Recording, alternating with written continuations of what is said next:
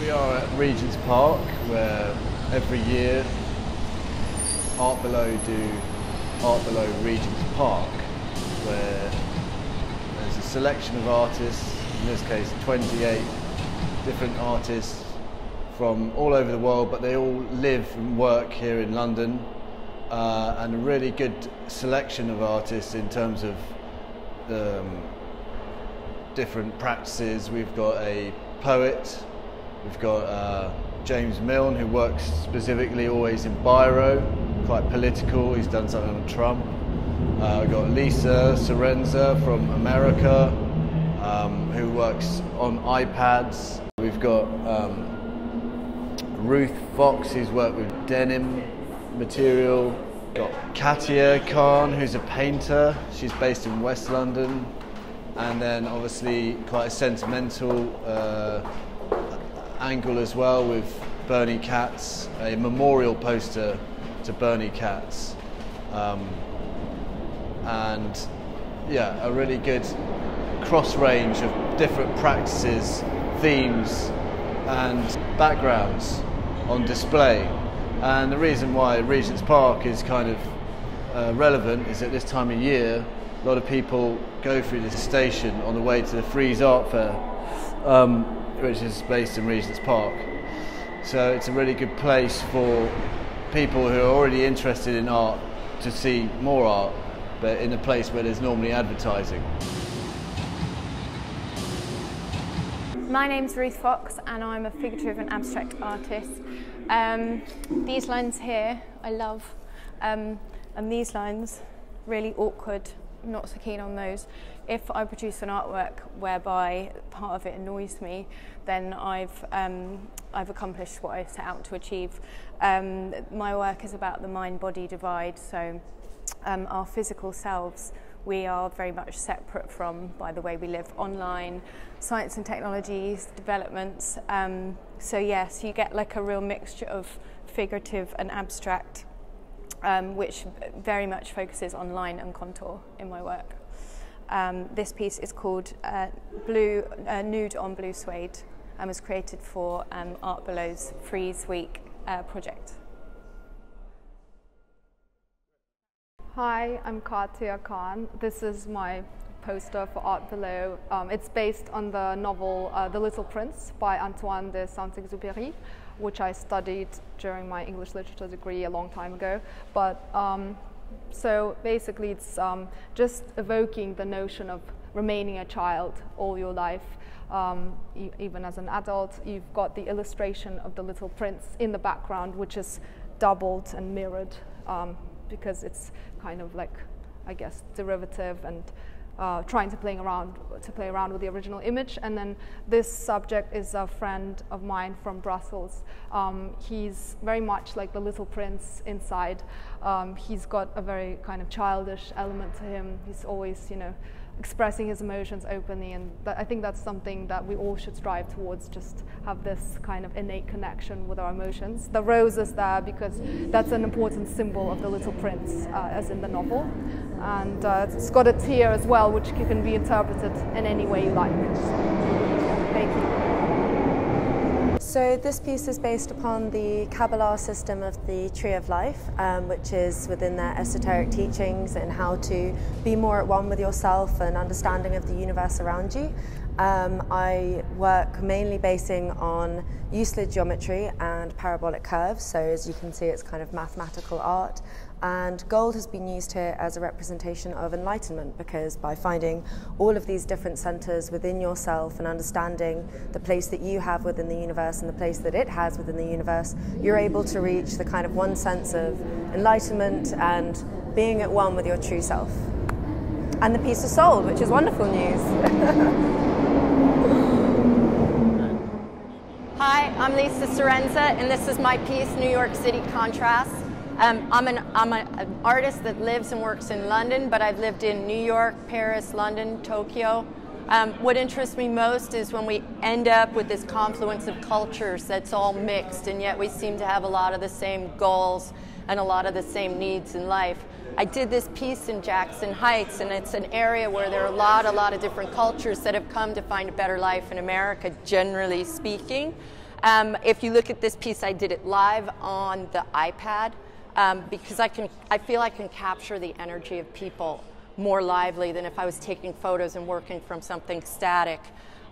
If you look at the layers in this piece, there's dollar bills, there's Lady Liberty, and there's a few other things thrown in here along with what I call construction lines to drive the eye around and continually get us to ask questions about why we're here, what we're doing, and where we're going to. I hope you enjoy my work. Thank you.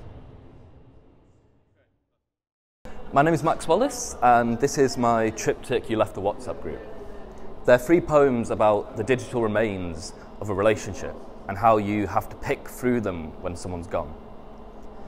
The reason I did this was to get gay poetry into a place where it's not normally seen, especially at a time where one of the most commercial art fairs in the world is on. I hope you like them. The first time we did the things our old lovers loved. That slow chew of my lobe, that sigh even, flush against your weight. In truth, we were hardly there, our lovers' ghosts locked in a commiserative play. How we learnt our shape, could trace with one finger the outline of a ruin made.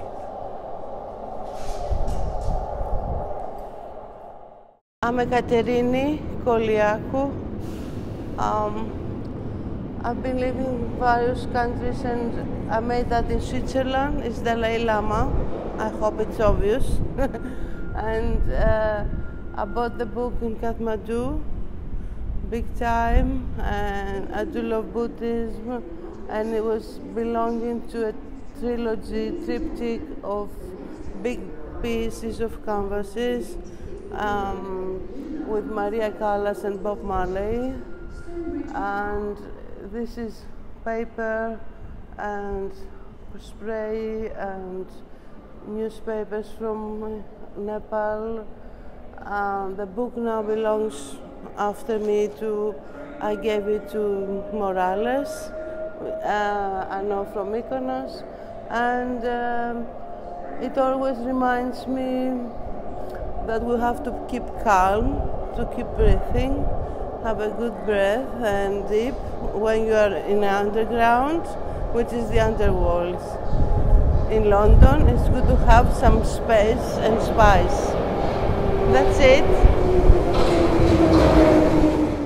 Keep clear of the doors, please.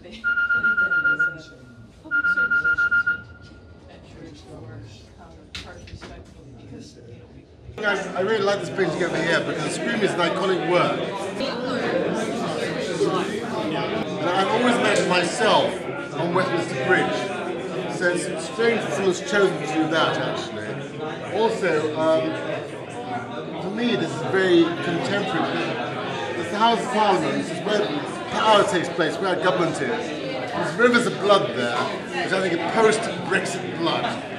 The terrible decision we've made to leave Europe. And this is the scream of the person saying, oh Christ, why did we ever do that? You know, I think it's very, very contemporary. I think it's the scream of most civilized people in this country. But I like it, it's weird. It's like the original painting by Munch, but still very English, transferred to a London context. It's very weird because Big Ben's rather small. The House of Parliament more or less right. But the extraordinary red colour which suggests both power, red of power, and red of blood.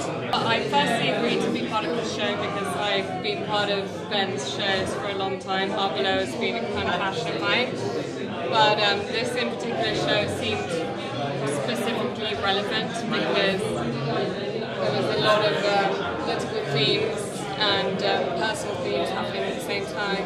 This specifically is kind of a play on words, and it's love, not war, but in visual communication, as in like the stormtrooper, and there's Adam and Eve, and he's standing in the way between the two of that happening, and I think that's kind of relevant to the time that we're living in now. So James Mill, I specialise in drawing in ballpoint pen, and this is one of my ballpoint drawings, and it's based on a painting of Marie Antoinette, in like the 1700s. But I changed the painting for her to have a choke on her neck and a punk bracelet on her wrist and a grimy tattoo on her arm and a little bit of sort of like references to street art on the right and left. And the idea is it's subverting aristocracy, like the elite and authoritarianism, and bringing it back down to urban culture and modernising it, bringing it back into the modern world.